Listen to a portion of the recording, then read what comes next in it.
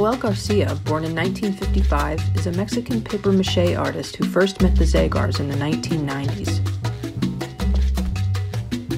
Garcia was trained by renowned papier-mache artist Pedro Linares and is now famous across Mexico and the United States. Garcia utilizes traditional Mexican icons and themes in his work, including skeletons and alebrijes. He often collaborates with the Zagars to create sculptures of Isaiah or Julia. In the past, Joel would travel to Philadelphia each year to teach workshops at both Eyes Gallery and PMG. In 2017, he lost his visa and has not been able to visit since then.